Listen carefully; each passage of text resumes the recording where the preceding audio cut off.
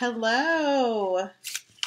Good afternoon. If you're here in the States watching live, it is Monday, October. I'm fixing my cheat sheet. It's Monday, October 24th.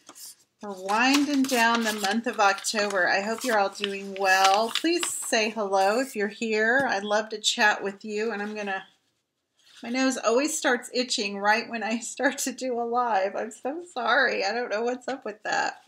And here I'm using a paper towel. How classy. That's how we do it around here. We're very classy at the Plaid Poodle. If you're new here, my name's Leslie Benson. I am an independent Stampin' Up! Demonstrator. And I teach people, or I show people how to make fun things using stamps, paper, and ink. And today I'm going to do a new technique. This is very new to me, and I've been seeing it all over the place, so I wanted to give it a try. And I thought maybe, this is right in my eyes, but I don't want you guys to have the glare either. You guys might like to give it a go. Hi, Stacy. Hope you're doing well. How is Canada? It is raining here. It's overcast and raining, but we are very thankful because it's been a while since we've had a good rain, and it's kind of nice to stay inside and craft. Perfect day for that. So I am going to pull my camera back around here and show you what we're going to make today. Get us straight here. I did try it this morning and it worked. You never know when you're trying something new. We're going to make 4 cards in one mighty little Make It Monday. It's beautiful and sunny and warm, so we are enjoying it before the cold weather comes. Hi, Mom. Hope you're doing well on this Monday and staying warm. Yeah, we had some beautiful warm weather last week. Very unseasonable for our area in the 80s. We had our AC on a couple of days. So I am going to show you how to make 4 cards using 1 sheet of basic white, and these are just the samples that I always have to give it a go to make sure it's going to work for you guys. So I'm really excited because once I'm done with today's project, I'll have 8 Christmas cards already in the hopper. So I am making mine Christmas cards, but I have seen these done with fall leaves. It would be beautiful with flowers. Once I get started, you'll see what I'm talking about. Hi, Kat. I always forget to put myself in the corner there. I'm so glad you caught us live today. You are going to start with a piece of 10.5 by 8. So I took a 1/2 inch off one side of an 8.5 by 11. So it's 10.5 inches long and 8 inches wide. And the reason is we're going to cut these into our normal first layer size, which is kind of a go-to size of 5 by 4, 5 1/4 by 4. So if we have 10.5, we can cut it right in half at 5 1/4. So that will be our length, and then right in the half this way, which will be our 4 inches, and it'll be a first layer size for an A2 card size. Now, if you wanted to make it a 3 3/4 by 5, you would adjust your paper. So you just adjust your main sheet of paper by the size layer you want, so that when you cut it in half, it's going to be the size that you want. I hope that made sense. Maybe as we get to going, it'll make more sense. So I am once again using the Spruced Up. I can't get away from this stamp set. I hope you guys aren't sick of it. But I just thought it would work really well because it has all these different elements. It has a couple of ornaments, the candy canes, the snowflakes, the Christmas present. So I thought it would work good for this technique. So I'm using images from that stamp set, and then a new one that is going to be available to customers on November 1st. So after October, this framed and festive stamp set will be available. So I'm using the Fa La La La La, say that fast, sentiment, and the Have Yourself a Merry Little Christmas. I love this font. There's also a coordinating stamp set and die that's not holiday at all that goes with this, or you can purchase it all together, and I will share more about that next week, but I am going to give you a sneak peek of that today. Okay, so this is the main ingredient for we're going to stamp on this card, and it's called Four Corners. The Four Corners technique, and I'm using shaded spruce. I'm using more traditional colors today. Real red, gray granite for my snowflakes, and Tahitian Tide. I wanted to throw a little blue in there. And then I'm also going to use some Memento Tuxedo Black ink later for my sentiment. So we're going to basically make a cross on this piece of paper using our images. And I'm going to just start with this large. I like to start with my large images when I'm kind of stamping randomly, and then fill in as I go with the smaller images. So I'm using this large ornament image and the Real Red, and I'm just going to randomly stamp this down the page. We're going to fill in with the other images here in a minute. And it's okay to go off paper. In fact, it's probably encouraged. And then I'm going to go, I'm going kind of where I think the center of the paper is, which I hope I did that okay. So I've got that. Now I'm going to grab my next larger image, which is this round ornament, and I'm going to kind of fill in.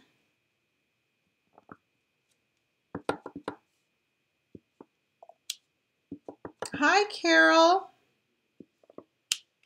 I am attempting to do what is called a four corners technique. We're kind of making our own background paper. You've probably seen it all over the place.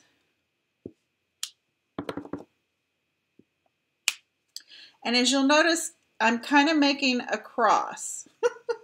Hopefully that's making sense. Okay, my next larger image is the snowflake. So I'm going to grab some gray granite. I kind of wish I would have maybe used some balmy blue for this, but I wanted a more neutral color. So I grabbed the gray. And I'm just kind of filling in where I see spots, open spots. And when we're all done later, if we see we need to add some more, I'll show you how you can do that very easily. Okay, maybe I'll throw one right here. All right, and then my last little image, well, no, it's not my last image, is my little gift box, and I'm using the shaded spruce for that. I wanted a lot of different colors in here.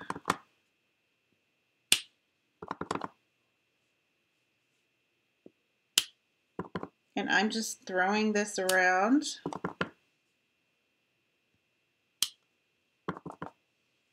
This is the second time doing this, so this one either will not turn out as well or or might turn out better. I don't know. I'm going to maybe stick one up there. And now our final little image is our little candy cane. So we can just kind of throw that in anywhere.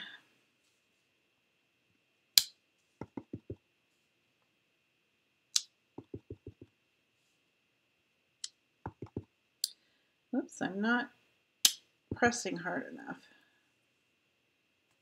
I'm even going to throw him upside down right there like he got thrown in the wind. I think that's good. I think I'm done. Okay, now the last thing I did was I took some basic, we could just keep going actually and have some background paper, you know, make our own DSP. But I'm going to show you this 4 corners technique and how you can make 4 cards really fast. And they look really pretty. I'm taking the little ornament topper and I'm doing the basic black and just stamping right over top of those. I'm going to go back over the blue ones here in a minute.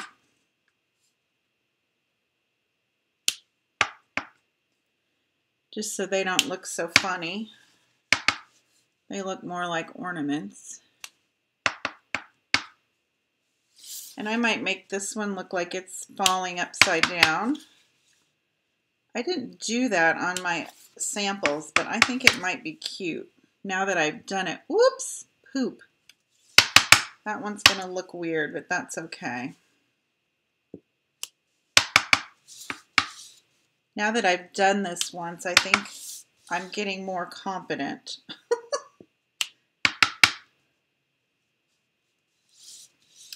It just is going to look like our ornament box just fell and fell all over the floor. Okay, I think I got them all. That one's going to go off the page. Okay. Now, the next thing we're going to do is what I mentioned at the beginning. We're going to just cut it in half. Remember, this is 10.5 by 8. So if we cut 8 in half, it's going to be at 4.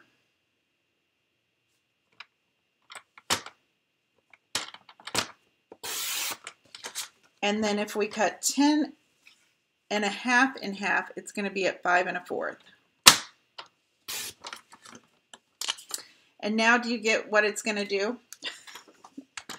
Isn't that good English?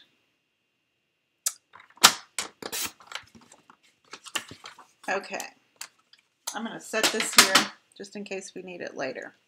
Okay, now I've got my 4 card bases, and I chose real red for these. Like I said at the beginning, I'm using some real traditional colors.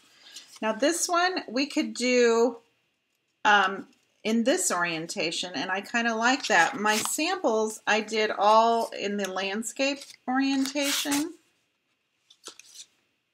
Of course, with my sentiments, it might work better if I do it in the landscape orientation, but I kind of like this one this way.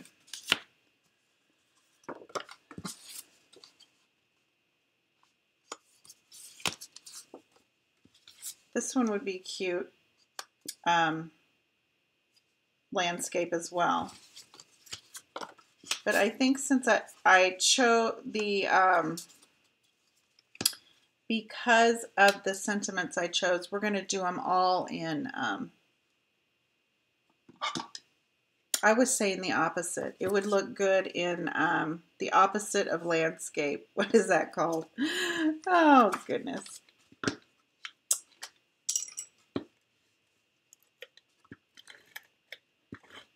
I have seen this done with the big pumpkin set that we have. It's really cute with all the pumpkins.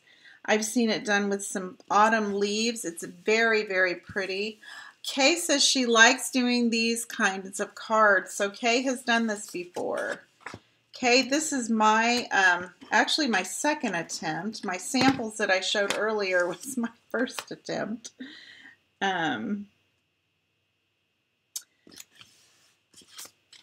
But if you needed to get some cards out quickly or wanted to do some birthday cards all at once, this would be a great technique to use.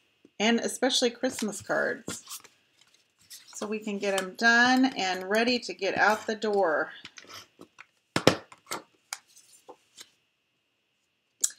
Carol is planning on getting this bundle this week. I love this bundle. I have been using it too much. I need to stop using it because you guys are going to really get bored. Okay, so see how that works? Now all we have to do, we could just stamp our sentiment right here, but I had to get fancy schmancy. So I cut, but it would be very simple just to put your sentiment there. I cut 2 scallop circles. I even did my stamping a little bit ahead of time. And then I cut 2 of these frames. These are from the contour dies. I think they're called scalloped contour dies. And I'll have this all listed over on my blog because I thought they worked really well along with the circles. Okay. And then I stamp here. We'll go ahead and do some stamping. I took 2 squares of basic white. This is 2 3/4 by 2 3/4. And like I said earlier, I am using one of the new and upcoming framed and festive stamp sets. I love the fonts on this sentiment, and you'll be getting more information from me on that next week. Those will be available to you all customers starting in November. As demonstrators, we always get to pre-order things. So it's another reason to consider joining Stampin' Up! To get everything before everyone else and before it's sold out. That's a good thing. Okay, so then I stamped those and then cut them out with the circle dies. Doo-doo-doo. Magic of television, there we go. These I didn't have to cut out, and I used the fa la la la la.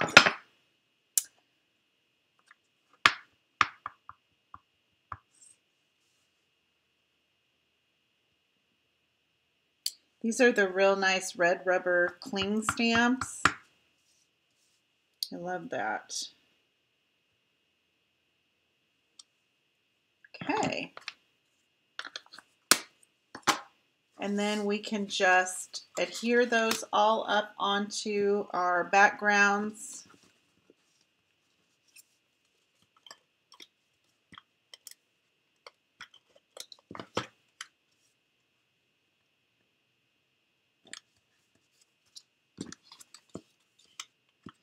Everybody's loving the colors I used today. Good. I love to use a little bit of blue with real red at Christmas time. I think I discovered that by accident one year, and now it's my favorite thing to do is to add a little blue with real red.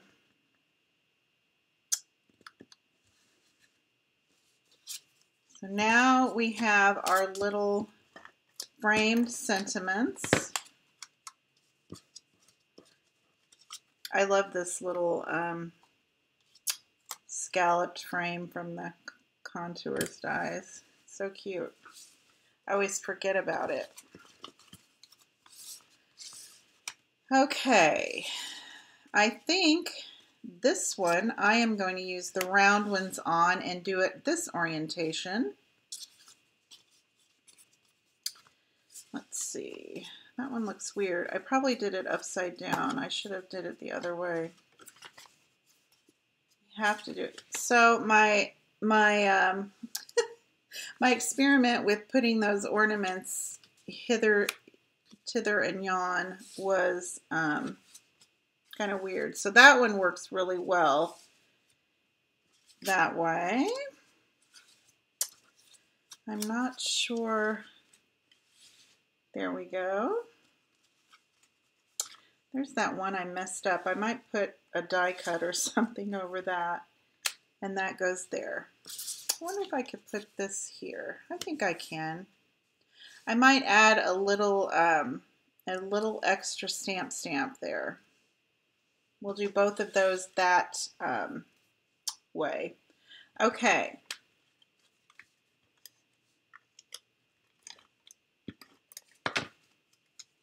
I just wanted to show you the versatility that you don't have to do them all landscape. It just depends. It's dealer's choice. I have no idea what that means. I think that means the dealer gets to decide what game they play. I don't know. I've just heard that before. And you guys, I am not popping anything up on these cards, which is very unusual for me. Oh, okay. For this one, I wanted a little extra under the thing, but now here we go. This is how I did it. I had more space on this one. I think I went a little crazier on my stamping, and so I filled in more of the area, and so I had added the green strip of cardstock to just kind of take up that space. Hi, Stephanie. We are doing the, I think they call it the 4 corners technique, where we stamped in a kind of a cross pattern, and you end up with 4 beautiful cards really quickly. It makes your background paper. I think it's lovely. Okay, now see here, I don't really like all that open space, but we're going to add some of the pearlized enamel effects, and we'll take up some of that white space. We could have put our green this way, which let's try that. Because I tell you, if it's got too much white space, I kind of get nervous. And I know a lot of famous people, famous stampers, they are really known for their white space, right? Okay, I am going to flag the ends of this. In fact, I'm going to cut this a little. I don't want it that long. These are 5/8 inch strips of the shaded spruce green. And I lied when I said I didn't pop anything up, because I'm going to pop these up, these scallop tags.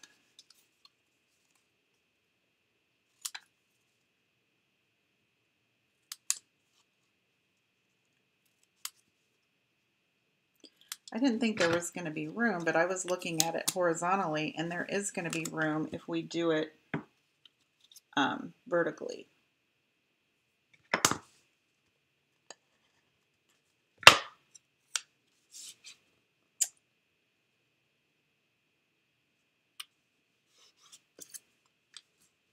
All right, I like that. Okay, we're going to take some Stampin' Dimensionals. White space drives Stephanie cray too. I see. You know, the European stampers, the Stampin' Up! Demonstrators from Austria and Germany and over there, they make the most beautiful projects, and they use a lot of white space. All right, let's dig this one up.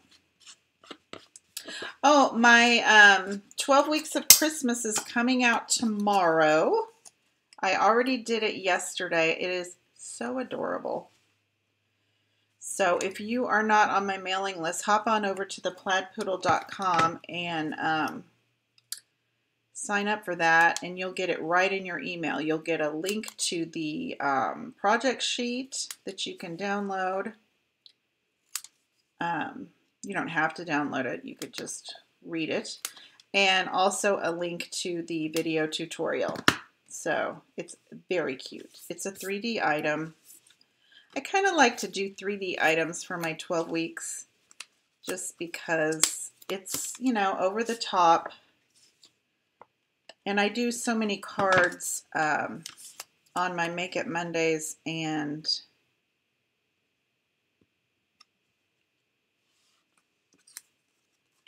Coffee in a Card.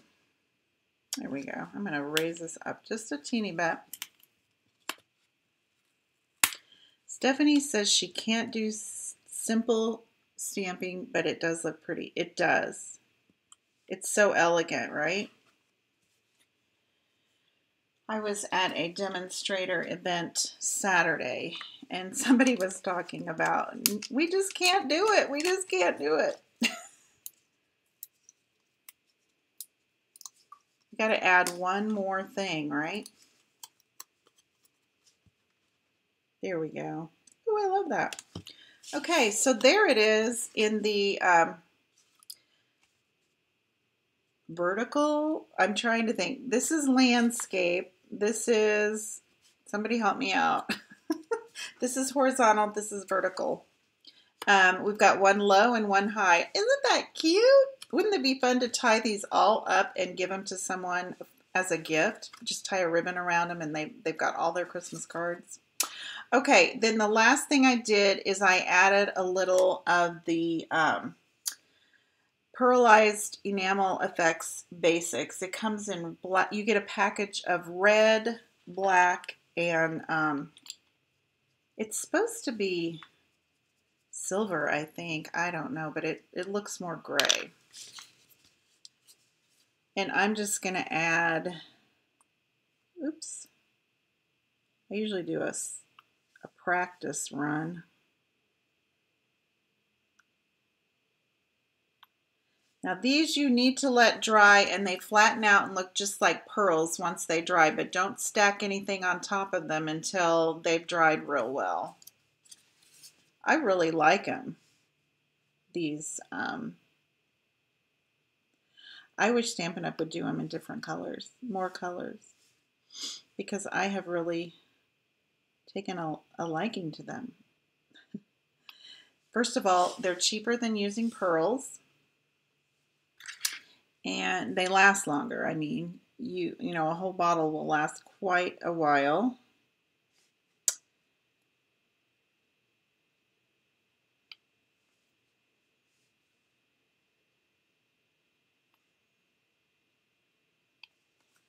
So you don't have to worry about running out, or if you have enough.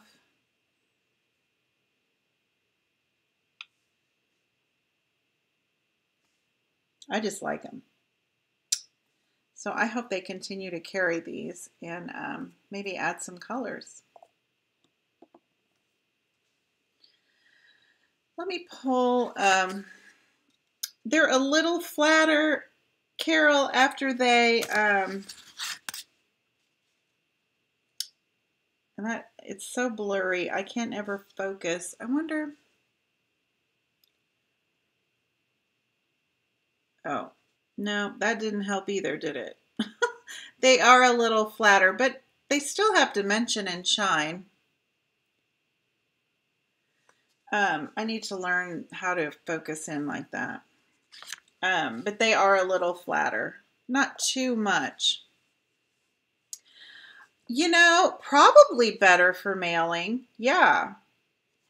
I just saw on a video this morning, speaking of mailing your cards, it was a Jennifer McGuire video, and she had this foam that she'd cut down. It was very, very thin foam.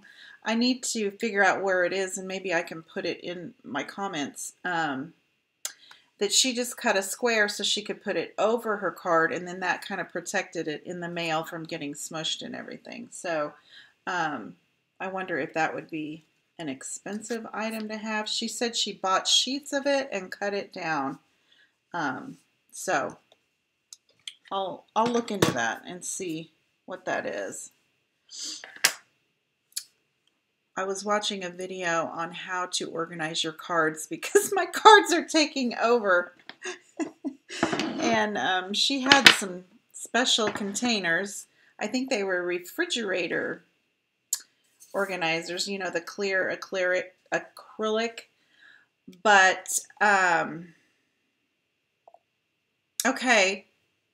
Stephanie says it's packing foam. You can get it in sheets or a roll. Okay. That's a good idea, Carol. Put an embossed piece of cardstock. That would protect your cards. Anyway, I'm just trying to figure out how to organize my already made cards, and I don't think her plan would work. I need something with a lid because my storage, I don't have enough storage to have 5 drawers of cards. I need to have a lid so I can stack. So, but that's what I was watching the video for, to see how she organized all of her cards. It would help if I'd start mailing some of my cards out. I'm terrible at mailing. I love making cards, but then I'm terrible at mailing them out. All right, I'm going on and on and on. Thank you guys for watching today. I am so happy I have 8 Christmas cards already done, ready to mail. I should pop them in an envelope and get them out, address them, and they're ready to go after Thanksgiving. I hope you try the 4 corners technique. I would love to see what you come up with, so let me know if you do. And I will be back Wednesday for Coffee and a Card. We'll be making another card. We'll talk soon. Thank you, Stephanie. Thank you, ladies. Happy stamping.